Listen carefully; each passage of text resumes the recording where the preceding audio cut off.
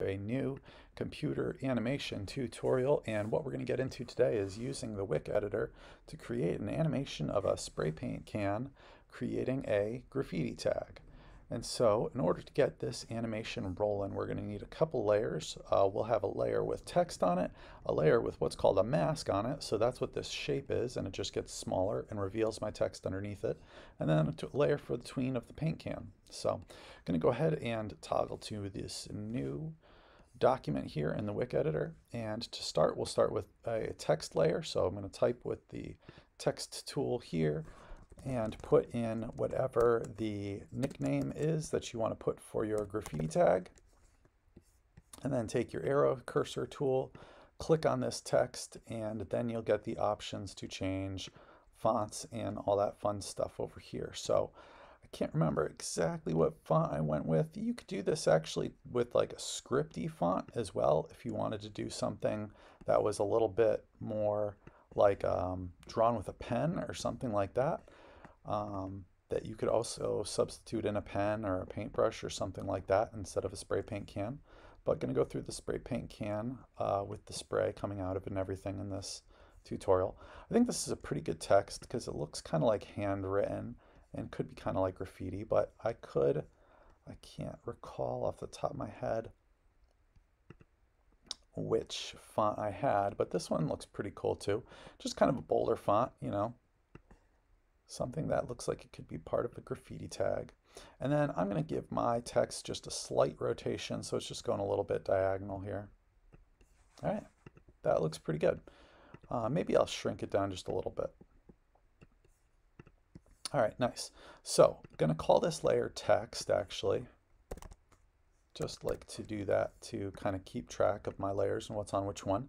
Then I'm going to add another layer, layer 2, and this one I will call can or spray can.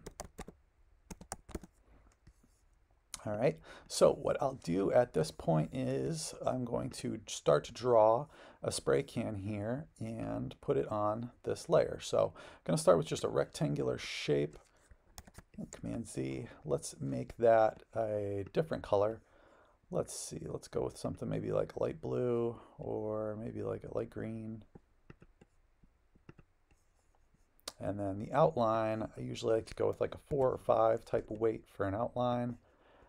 And I'll just click and drag that to make a little rectangle here for my spray can. I do want to add a little bit of detail to the spray can as well. I'm going to go ahead and take my rectangle tool still actually, and then I'm just going to make these other rectangles white, the ones that are going to go on top for like the spray nozzle. And so I'm just going to make another like rectangle here that kind of overlaps the top there, and then one more kind of on top here. That's a smaller, more square one to be the tip. And then I also want to do just like a little bit of bending to my lines. I'm going to use my path cursor tool, and I'm going to take the bottom edge of this rectangle and bend it down this way, and then maybe take these rectangles in here as well. And maybe I'll take my zoom tool and zoom in on this area a little bit. And maybe I'll work with bending these just a little bit as well, just to kind of give the spray can a little more roundness of a feeling. All right, that's looking pretty good. Let's back out a little bit here. And then I do want to add kind of like a dot for the, like where the spray is actually going to come from.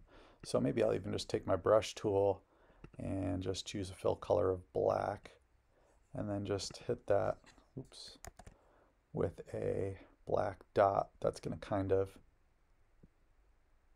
be where the spray comes from. So I'm just going to click once there, put that little spray dot. I did add, I think, a couple extra detail lines along the edges of my can too, which you can choose to do if you want. So maybe I'll just drag a little pencil line along the bottom here. Didn't come out perfect. Again, you can always use your path cursor tool to try and morph lines that maybe don't come out the way you want them to. There we go. And then I can try and fill this in with the color white, just kind of on the edge there. Let's see. Nice. So yeah, that's looking pretty good. And now I think I'm ready to go to the next steps. So let's try to animate this, right? So the way we're going to animate it is by, let's add another new layer, and we're going to add what's called a mask. So I don't know if I clicked it there. Yep, there we go. So layer 3, we are going to call this mask. All right, and then we'll go ahead and on this layer frame, we want to draw a rectangle with no outline. So I'm going to hit 0 for the outline, and I'm going to draw a rectangle that covers the entire, oops, I'm going to undo that. I'm going to move this mask layer up above the text layer because, oops, maybe it didn't erase my shape. I did not undo. So the mask should start out covering your entire name, right? Your entire graffiti nickname. All right, make it a little bit, I'm just shrinking it down so it just covers it. I don't want it to be like really super big. I want it to just barely cover it, which that looks pretty good. It just barely covers it. Nice. So now what I'll do is start to animate this here. So I'm going to take the mask layer and pull this out to 24, I think, and then I'll do the same actually with the spray can and the text. Let's do them all at the same time actually. I think that works just fine. So with the mask, we'll do the tween on the mask first though. So I'm going to hit add tween, and then I'm going to go to the end frame, and then I'm just going to select the rectangle here with my cursor tool and shrink it down so it's like a sliver of a rectangle, and then just drag it over just to the right of my name. And so now we can see what that'll do when we play that tween. So it makes that shape shrink, and it makes our name kind of appear gradually. All right? So what we want to do next, and I might actually adjust this a little bit so that maybe it has a pause at the end, but I can add that a little bit of a pause later on as well. So now we want to animate the spray can, right? So we take the spray can layer, we'll hit add tween, and now basically what I'm going to do is just kind of move my scrub bar a little bit, and I'll see that now the letter is starting to be revealed. So I'm going to move the spray can to kind of line up with it there at that frame. And then I'm going to skip ahead another frame, and then I'm going to drag my spray can to kind of follow it. And then I'm going to keep going over, and maybe I'll skip a couple frames this time, and I'll kind of move the spray can again to sort of follow the shape of the letters. Now again, it's not going to be exact, but we can make it pretty close. You know, again, it's just an illusion. So now I'm going to move it to the next spot. As I keep going now, maybe I'll move it back kind of down this way. And then maybe I'll move this up to more of this side here.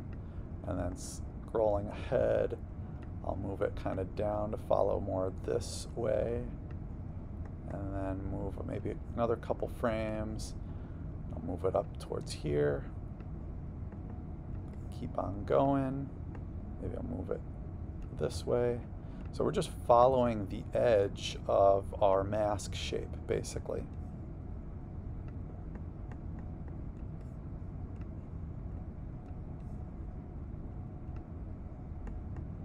And then the last thing we're going to do after we get all the way to the end is add the spray that comes out of the spray can.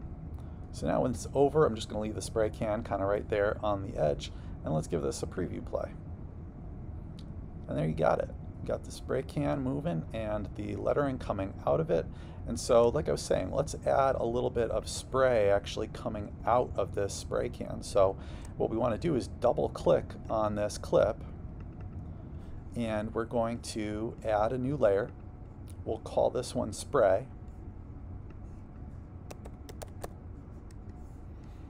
And I'm going to move it up so it's the top layer.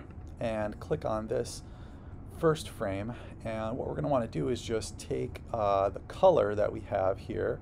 So I could use, it could be a color, but this actually the lettering was black that I used, so maybe it's just going to be black spray coming out of this. So let's take my brush tool, and then I'm just going to click to make kind of like a dot.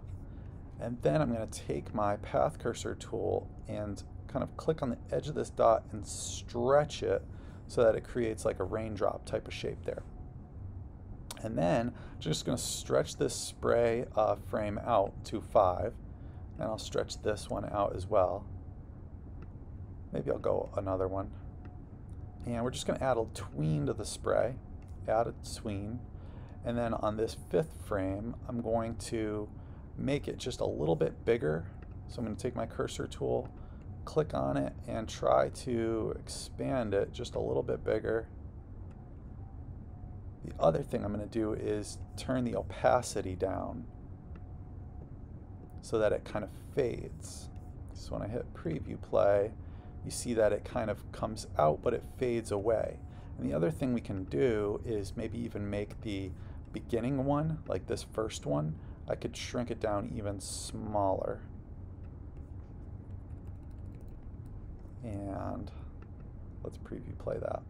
So yeah, so it just kind of creates a little like spraying kind of action coming out of the spray can. And so that will move with the spray can that's on the tween here. It'll just play on a loop as the spray can moves across. So it creates that illusion that the spray can is really creating this graffiti tag. So that's pretty much it to this Wick editor animation tutorial. Like I said, I may add like a little frame or two of like pause at the very end, just kind of dragging these frames just a little bit further down, because then there'd be a little more pause at the very end when you can just read the name. It could be even more. So, but that's how you would do that. And this is it for this computer animation tutorial. Hope you guys have fun and get creative creating your own graffiti name tags.